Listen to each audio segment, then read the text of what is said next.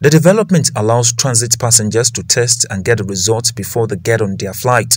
The airline said it has joined hands with BGI Health Ethiopia, a subsidiary of China's biotech giant, the BGI Genomics Co. Limited, to launch a high-end COVID-19 testing laboratory as its main hub and the continent's busiest airport, Addis Ababa Bole International Airport.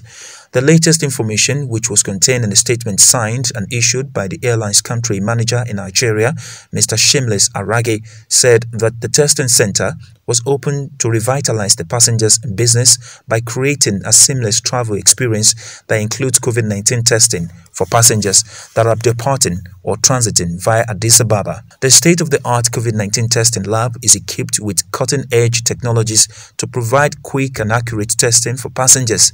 Currently, the lab has a capacity to carry out 1,000 COVID-19 tests a day with the potential to grow further after expansion.